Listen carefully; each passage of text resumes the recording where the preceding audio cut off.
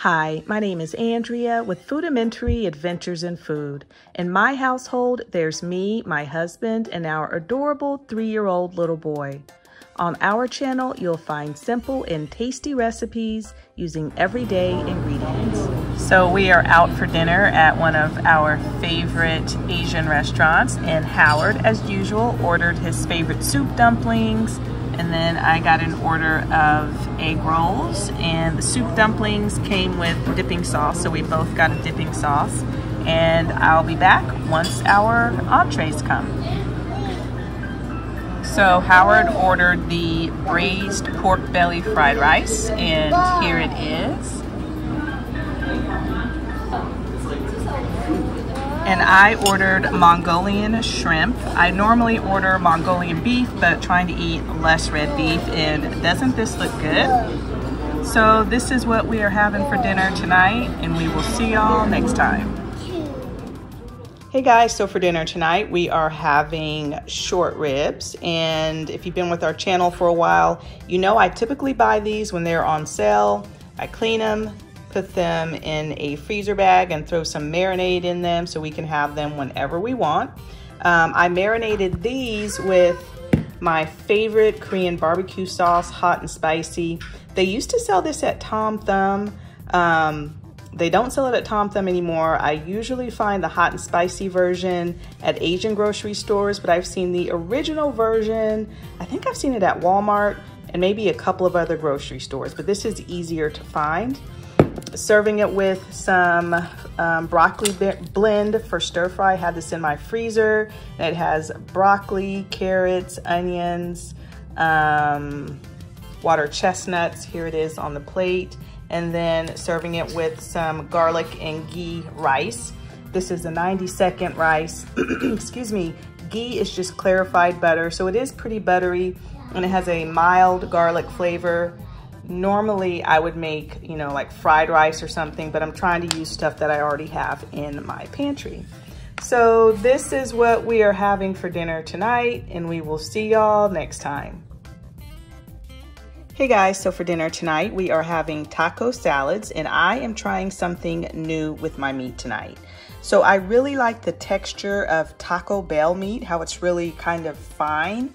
I am going to make this the same way that I make my chili for my hot dogs. So just kind of experimenting with this. So I have almost 2 pounds of 80/20 ground beef in this skillet, and I have 2 cups of water in here. So I'm gonna turn it on and let it come to a boil, reduce the heat, cover it, and simmer it for about, I don't know, maybe about an hour or so, until the meat is cooked and it looks really fine. Then I'll bring you back and show you what I do next.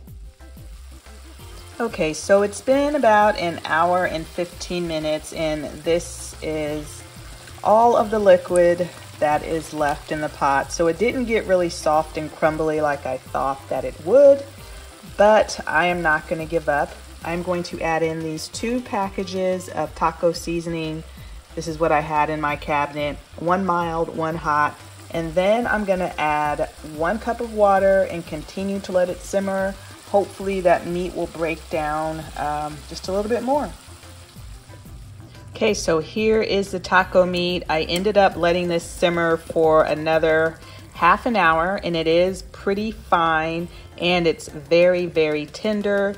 I did end up using my handy dandy meat chopper to get it even smaller, but it was worth it. I think it was worth it. I'll definitely do this again if I make taco meat. I will say I don't think I'm that crazy about the McCormick taco seasoning though. To me it's kind of heavy on the chili powder. But anyway, let me get our plates all fixed up and I'll show you what they look like. Okay, so here is our taco salads. So this is Howard's. So underneath the lettuce, he has refried beans and the taco meat, of course. He's got some lettuce on top, cheese, sour cream, avocado, and salsa.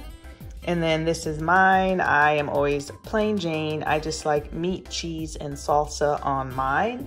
And then these are the taco salad shells that I love. And if you've been with our channel for a while, you know that I love these things and I have literally been eating them since childhood.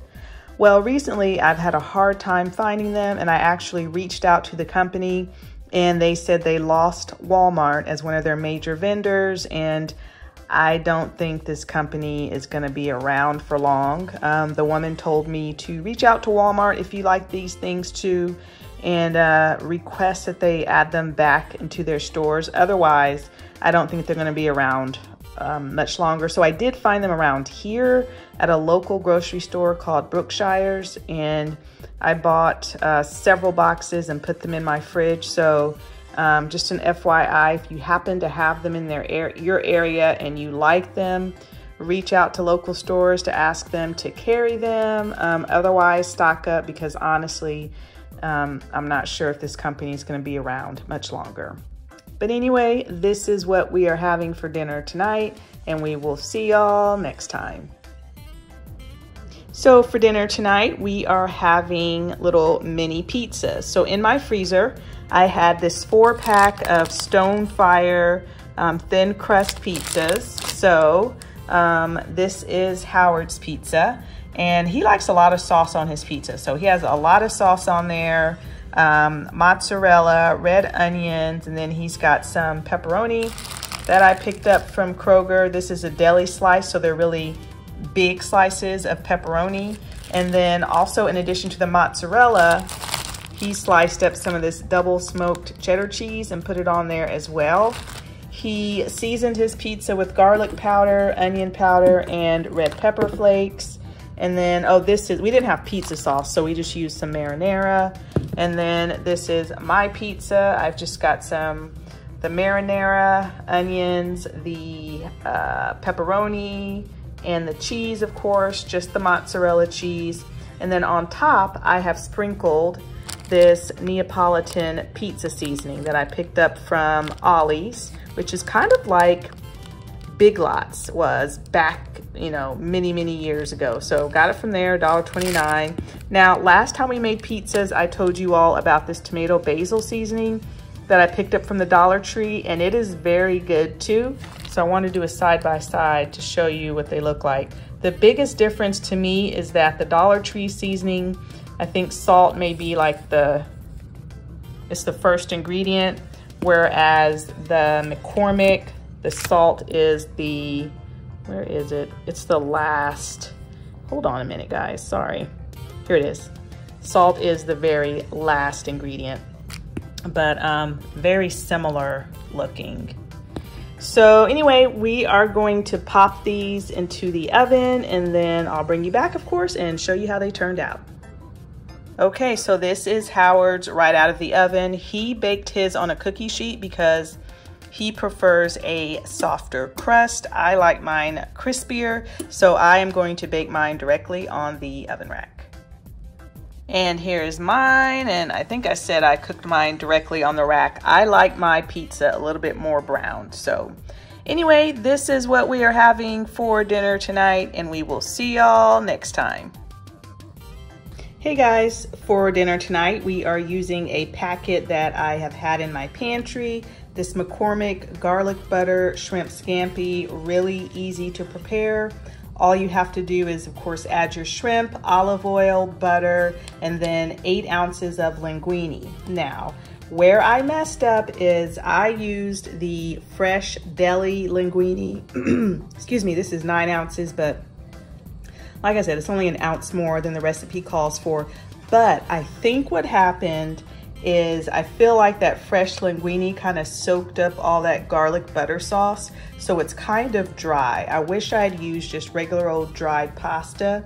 It does have a good flavor, but I do wish there had been a little bit more sauce left over.